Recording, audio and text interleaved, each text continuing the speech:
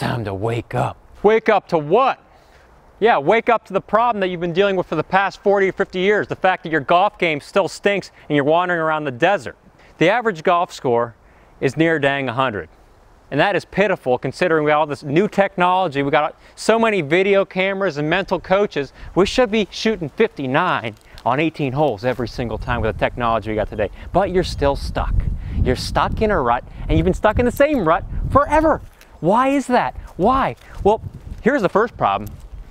The reason the golf score is darn near 100 is because the golf instruction and the quality of golf instruction has been the same for the past 50 years. You've been learning the same things, you've been told the same things, and you go try the same things that don't work. So today, in this episode, I'm going to shift your thinking and get you out of 50 years worth of bad habits. How's that sound?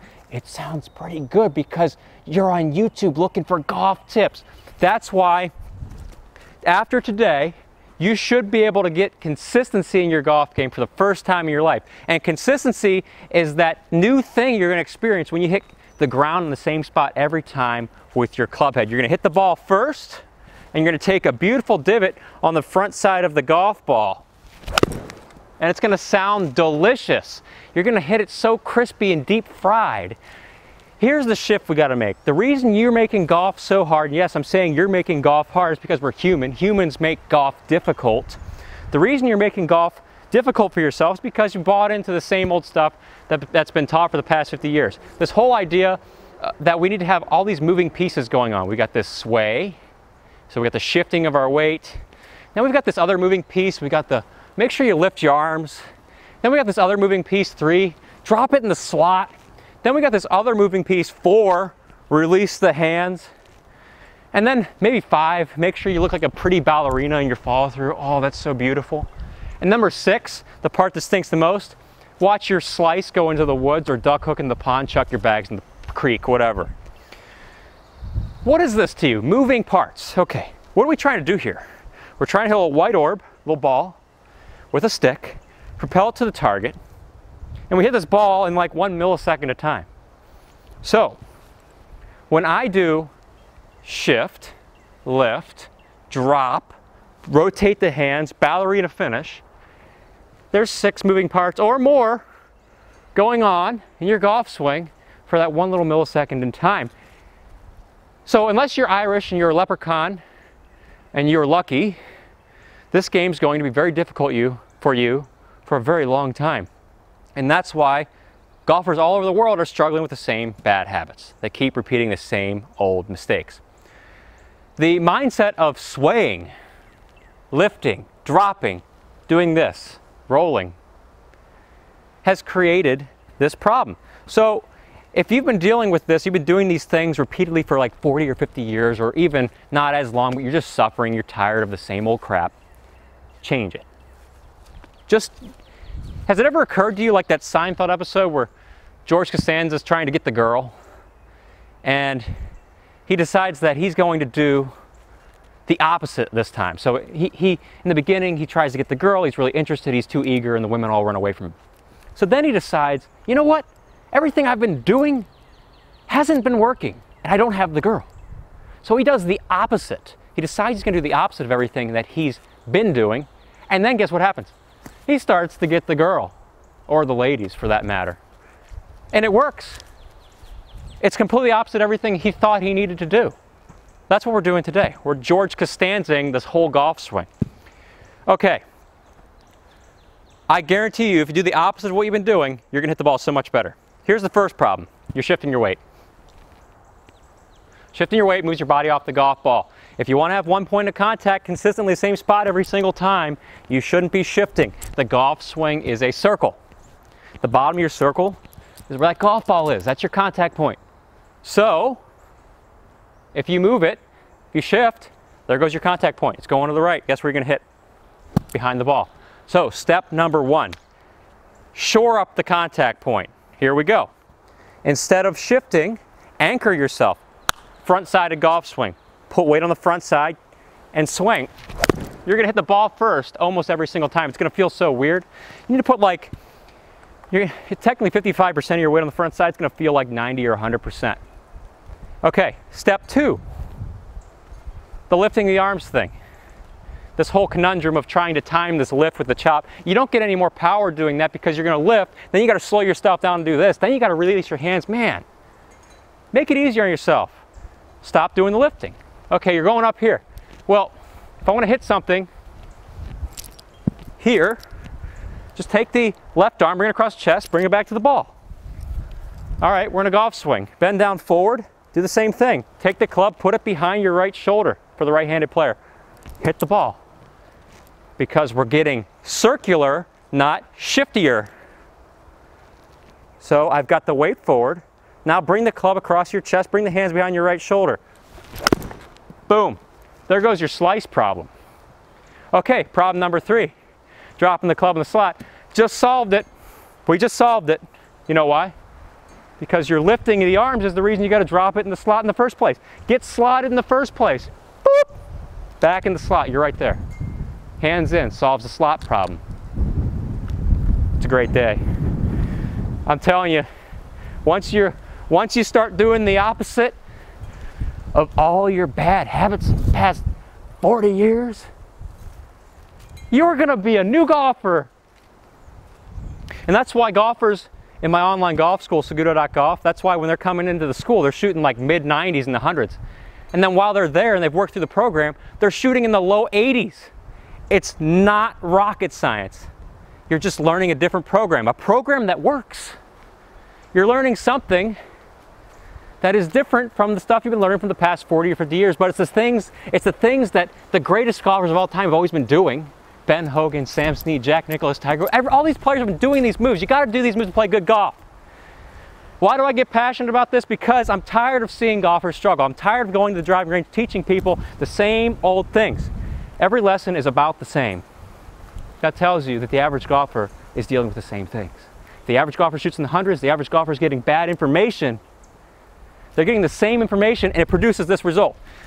Input, output, bad information, hundreds. Bad information, slices. Bad information, depression, miserable, quit the game. Bad information. Bad information. But guess what happens? We reverse the equation. Good information, fun. Good information, you're smiling. Your wife loves you. Your spouse loves you more. Good information, you play more golf. Good information, you shoot low 80s, you shoot 70s, you play the best golf of your life, and it doesn't take nearly as much time. Good information. You know why this is so frustrating too is people in the golf media, and people have so many dang egos. They're so fed up with being right. Everybody wants to be right all the time. You can't argue with physics and geometry. They're always the laws. Now, this swing is built on that. Instead of people trying to be right and puff themselves up, just get the problem fixed. Okay. Problem number 4. After you've tried to, we've eliminated the slot, remember that. Releasing the hands. Okay, club face, start direction of the golf ball. What happens when you release the hands? Boop. You close or open the dang thing. You're really closing it through impact. Ball's going to go left all day long. And if you're one of those people who rolls in the first part of your swing, well, shoot, I can't help you there. You're opening the face, you're closing the face. Look at all that timing. Boop, boop, boop. You're a windshield wiper. Club face is going open, close, open, close. Oh! You wonder why you're inconsistent. It's okay, I forgive you because you don't know any better. I was just like you, I didn't know any better. I was doing the same old things. So, you keep the club face from closing, you keep the thing quiet through impact. Boop, keep the club face darn square. Ball's gonna start on your intended target line, still square through impact. You're gonna hit the green, you're gonna make birdie. You're gonna win your money match, you're gonna have more fun. All right, problem number, I'm running out of problems. We're just tackling 50 years worth of bad habits and we're eliminating them right here in this episode. The ballerina finish, it's not necessary. It's too much work, it puts stress on your lower back. So we're just gonna avoid the ballerina finish, slice it off, do something more efficient, finish about here. The ballerina, you don't really need to do that. The ballerina finish is a sign that you use too much of your body in the swing. You use too much effort, you turn your hips too much, you did too much of everything. There's just too much sauce. So we need to take out some of that. So you just make a more abbreviated follow through. You keep the arms straight, keep the club face quiet. You're going to finish right about there. You don't need any more than that. It's going to be a power punch, and plus it rehinges the wrists, which is a power source for you. The past 40 and 50 years of golf instruction is utter BS and nonsense. The traditional golf swing, if you want to do that, if you want to continue on the same path you've been on, you can. You always have a choice. Or you can put your ego aside. I'm just going to say, well, I don't want to try something new. Well, you can talk to your ego and you can say, dang it, I've been doing this for so long. I've been doing this for so long. The first time I learned this swing was when the dinosaurs roamed the planet, and I'm still shooting in the hundreds. That's like 7,000 billion years ago. So, how do we end this problem? I just told you that, 5 things. The other way you can end this problem is you go to my website, SagutoGolf, play your best golf of your life for $10 a month. Just get there, do it, work through the program. We surveyed 200 students in the school. They came in shooting in the mid-90s and hundreds. They're still working through the program. They're now in the low 80s, 82, 80, 78. That's an average out of 200. 10 to 15 shots. How does that sound? We'll take that all day. That's fun. If you're playing the best golf of your life, you're having fun, you're going to play more golf, you're going to have more fun, life's going to be good. Golf is life. So what did we just do here? We changed the program from everything you've been doing, which is the output that leads to 100s, to the complete opposite, which is going to be the output that's going to lead to crispy golf shots and your best golf of your life. Let's just recap once again. Here's what we're doing. You were a shifter. We're getting rid of the shift. We're putting weight over the front side. We're keeping the weight over the front side throughout the entire golf swing. You're going to hit the ball keeping the weight over the front side. Second part, you were a lifter. All right, you're a lifter. We're no longer lifting. We're going to take the club around our body, hands behind the trail shoulder to give you power, access angular momentum, get rid of the slice, take it in. There goes your beautiful draw every single time. While keeping that weight forward, while bringing the hands in. The third thing, you got to drop in the slot. Well, you don't have to anymore. We're already there. Boop, back to the ball. The fourth thing, releasing the hands. That's closing the club face down really fast. We're not sure where the ball is going to go. Let's just forget that problem. Don't roll the hands. Keep the hands quiet. Keep the arms straight. Ball's going to start on your intended target line. And then 5, ballerina finish. Well, you just saw me there, finishing abbreviated like a ninja. Just do that. Finish abbreviated. Don't work so hard. Don't do any of this. Get the stress off your body. You know what? I could throw in a bonus one right now. Stop flexing the trail leg. And if you do those things, stop flexing the trail leg in the backswing, which is your shift and sway. And you keep the weight on the front side, you're going to get some more hip turn. Stop doing those old things, start doing these new things. You're going to go out and play the best golf of your life. And you're going to be having so much fun, jolly good. That's what the game is all about. It's not about egos. It's not about who's right. It's not about me feeling right. It's about getting it done. You want to know why golf is in the tank? You want to know why golf isn't really growing? It's because of bad information. It's not because we have all this tech. It's not because people are going off and they're doing video games more than this. They play more golf if they could feel crispy quicker. You play more golf if you can feel buttery, crispy KFC within the first lesson. But if you go into something and you hit like 20 duff shots and you don't know what's going on and you're trying things that are outdated and it's never worked, it's not going to work, it relies on timing, you're going to quit. You're not going to play. We play sports for recreation. Recreation is fun. And you know what's not fun? Is duffing like 20 shots in a row not knowing what you're doing.